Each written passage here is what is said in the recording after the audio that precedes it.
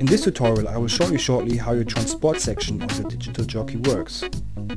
You can start the playback of the track by simply hitting play. Hitting it once again will pause the track.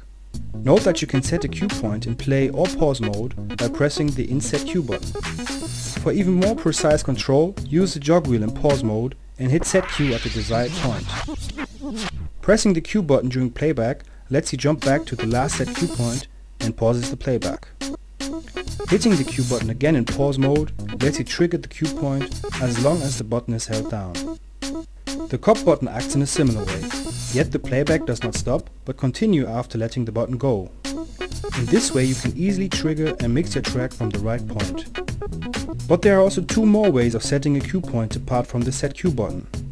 Pressing the cue or cup button while searching for a frame by turning the jog wheel in pause mode will also let you set a new cue point.